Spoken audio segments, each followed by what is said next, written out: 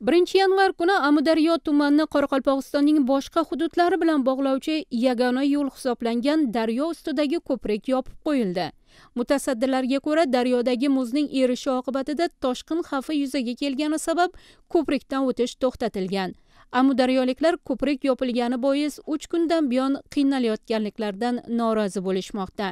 Bu haqda Ozodlikka Amudarёlik mustaqil jurnalist Solижон Abdураҳмонов ma'lum qildi. Солижон Abdураҳмонов bilan men mehribon suhbatda bo'ldim. Qoraqalpog'iston Respublikasini Amudarё tumanida o'sha Amudarё tumanining aholisini 150 ming aholi bularni Qoraqalpoғistonning boshqa hududlari bilan bog'lab turuvchi Amudarё ustidagi yagona kўprik va yagona yo'l. Mana shu joyda 1-yanvar kuni muz bo'lgani uchun, muz yurib boshlagani uchun daryoda kўprikni ochib qo'yishganda, o'sha 1-2 chizlo kunlari kecha kunduz kўprikdan o'tish imkoni bo'lmagan.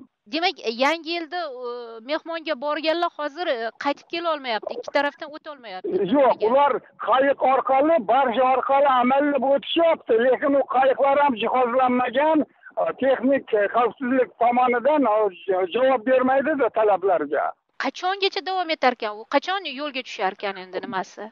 Endi uni bugun ulashni barcha choralarini ko'ryapmiz deydi. Faqat aholining noroziligiga sabab bo'lmoqda-da. Sababi bu mashinani o'tkazish, yengil mashinalar uchun 20 ming so'm, yana u joyda barjaga boradigan joylarda loyiha yurish imkoni bo'lmagani uchun traktorlar buksir qilib turishgan, bu ham 10 ming so'm. O'shandan mana nimaga shu yerda endi kўprik qurishda iloji yo'q. Bir 10 yilcha bo'lib qoldi, faqat bizga va'da berishadi. Qoraqalpoғistonning bu tomoniga g'arb tomondan o'tay desa daryo bo'ylab, bu Turkmaniston hududi. U yerdan bilasiz, chegara muammosi bo'lgani uchun umuman o'tib bo'lmaydi.